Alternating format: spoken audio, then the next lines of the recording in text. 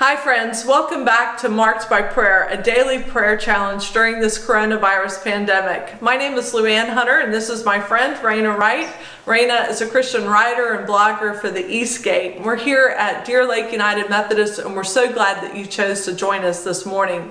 Well, Raina, I want to just go ahead and dive right into our scripture passage for today because it kind of gives us sort of the focus and an encouragement for us today. It comes from Hebrews 7 verse 25. It reads, "Therefore he," meaning Jesus, "is able to save completely those who come to God through him, because he always lives to intercede for them."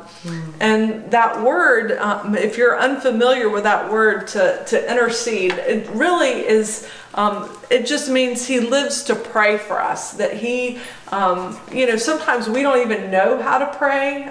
We don't know what to pray about or how to pray. It just, sometimes things can seem overwhelming. And this is so encouraging to me, is that I know that Christ lives to pray for us. I don't know, it just really gives me hope. Yeah, me too, me too. And especially a lot of times you can think, well, maybe Christ prayed in the days that the Bible was written, and maybe he prayed for us back then. But this says he always lives. He is doing it right now. So even right now, and as a side note, funny, we had a few bloopers and we said, okay, God, we need you to pray for us right now. And we can have faith that he did, and he is, because it tells us, and that he completely saves. It's not like he says a prayer and it might work or it might not work, but whatever he wages, he will win, and that's certainly with his prayers for us too. So this is an empowering verse. It really is. And so Raina, would you pray for us, as I know Jesus is praying for us? Yes. But would you pray for us that we would have just a reminder that when we're sort of at the end of ourselves, or we don't even know how to pray, that we can just turn to him and just say, Jesus, I ask that you would pray for me. I ask that you would pray for my family, or for my situation, or for our government, or just even for this coronavirus pandemic. Yeah. So would you pray for us? Sure. Father God, we thank you that you invite us to pray.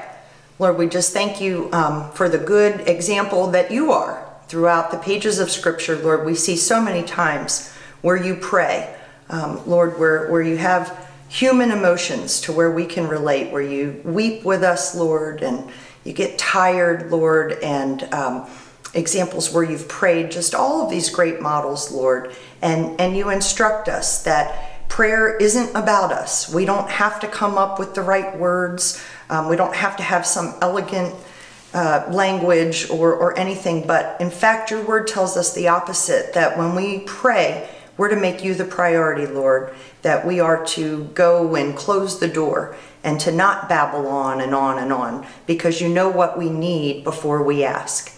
Father, but prayer is just your invitation to be with you, not only to speak to you, Lord, but to listen as you speak with us.